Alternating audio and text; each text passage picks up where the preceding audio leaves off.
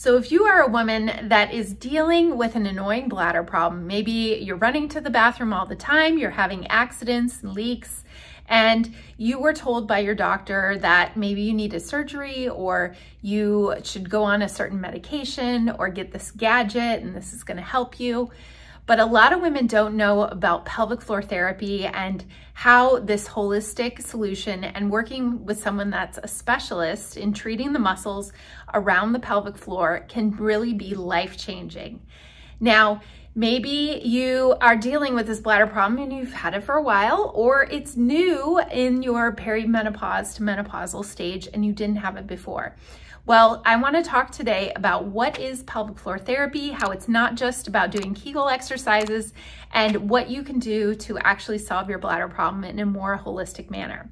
My name is Dr. Dawn Andalone. I am a pelvic floor specialist, a women's health physical therapist that has treated thousands of women for pelvic-related conditions. And the first thing I want to mention, if you are having a bladder problem with leaking or urgency, frequency, you want to make sure that you're at least screened by your doctor, that no other red flags are going on with other testing that might be needed or something else that might be causing it. But if you were given a medication or told maybe you need to have some other device given to you, something that is called the EMSLA chair, where you sit down and it gives you stimulation to strengthen your pelvic floor muscles, all these things that doctors tell you to do instead of telling you to go see a pelvic floor therapist, it really is beneficial to find out what other options you may have, especially when we get results with women over the span of their lifetime, and when we help them with their bladder problem and help them control the muscles around their core and their pelvis, then this problem can be gone for good. It is possible to live without it. So I'm going to explain a little bit more about what that means, how it's not just about doing Kegel exercises, and what actually is entailed in seeing a pelvic floor therapist. Well, you have muscles around your pelvis, as you see in red here on my pelvic model. And these muscles in red, they're like a basket here at the bottom. And this makes up the bottom part of what is your core. And your bladder, your uterus, your rectum, they all sit within there. These pelvic floor muscles help create stability and control around your pelvis when you're being active. It's also important for sexual function, bowel and bladder function, and it's important to address these muscles. Now, physical therapists aren't normally taught this in school on how to treat the pelvic floor. You have to go above and beyond in further continuing education and specialty training after becoming a physical therapist. So it's important to consult with someone that is truly a pelvic floor specialist. So how actually do we work with the pelvic floor instead of just training you to do squeezes and Kegels? Well, there are a lot of strategies, but the first off is trying to figure out what your baseline is. We want to know what those muscles are capable of by doing a thorough assessment. So if you have seen someone and they were a therapist and they did not do an internal assessment with a glove finger through the vaginal wall to test the muscles, then you truly don't have the standard of care of knowing how to treat your bladder problem the best way. There are a lot of therapists that will just put electrodes externally, or they may call it biofeedback, or just work on the muscles externally. But truly, if you have an internal assessment done by a pelvic floor specialist, they are gonna know how to address this problem even faster and more effectively. So I like to point that out because there is a lot out there where people say they're pelvic floor therapists and they aren't trained to do an internal assessment. So that is the first thing. And second of all, it is not as intimidating as a lot of women think. In our location here in San Diego, we have a women's wellness center. So you're not walking into a big gym-like environment. You're in a private room. There's other women in the place and you're feeling like it's more of a spa-like environment. That's how it should be. It should make you feel comfortable. Also, it's not as invasive as going to the gynecologist. You are in a room, you undress from the waist down, and you cover yourself with a sheet, and we make the experience very comfortable and also not in any sort of painful way. Now, if you are very uncomfortable with having an internal assessment, then we talk about what other ways that we can address those muscles and do that. But an internal assessment should be offered to you for the best, getting the best baseline of what those muscles are capable of. Now, your bladder, that is controlled also by signals to your brain as well as the muscles. So a thorough treatment and assessment done by a pelvic floor therapist, we are going to look at your daily habits and give you a lot of education about things you may not realize could be making your bladder problem worse. Also, what you're eating and drinking could also be impacting how much you are running to the bathroom and getting that signal to your brain, telling your brain it's time to go.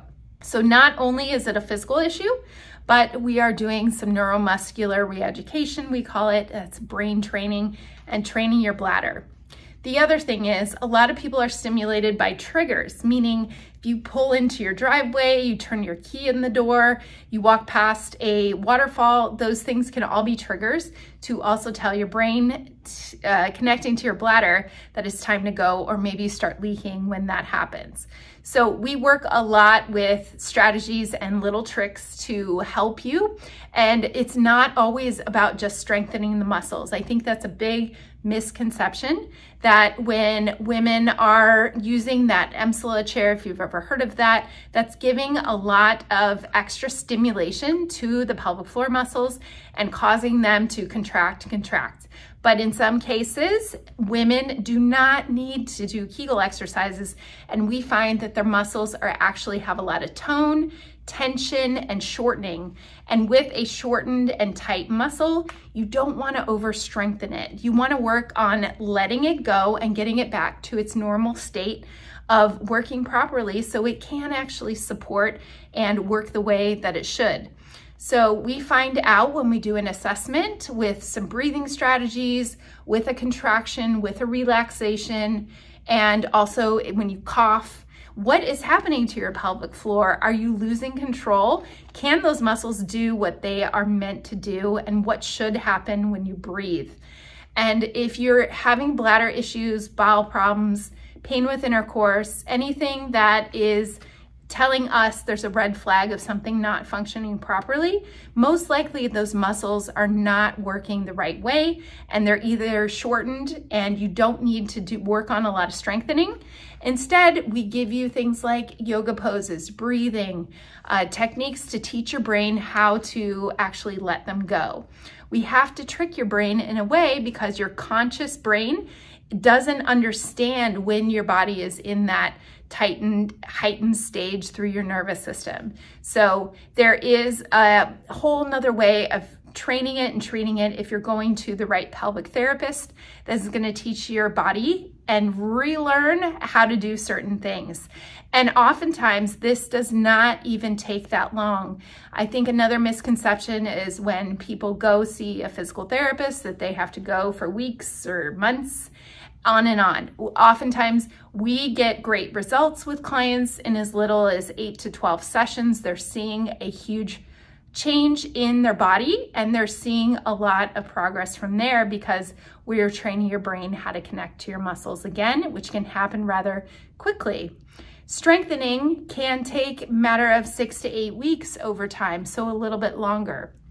But I think it's important to know there are holistic options for treating a bladder problem. And when it truly is nothing else going on, that you've been screened by your doctor, that nothing is compressing against your bladder, or you're not having any other medical issue, it's often misdiagnosed and needs to be addressed by a pelvic floor therapist to train the muscles and train the brain how to control your bladder issues so it doesn't become an annoyance and stop you from doing the things that you want in life. So I just wanted to explain a little bit about the misconception and the myth that pelvic floor therapy is all about just contracting and doing Kegel exercises or putting some device on you and having you squeeze all the time. That is not the case. In our center, we actually use Pilates as well as a way to train your core muscles, get your pelvic muscles working the right way properly, and work a lot on posture and breathing, which has a huge carryover into your daily life and helping your bladder problem stay in a normal state and not have this frequency and urgency and leaking.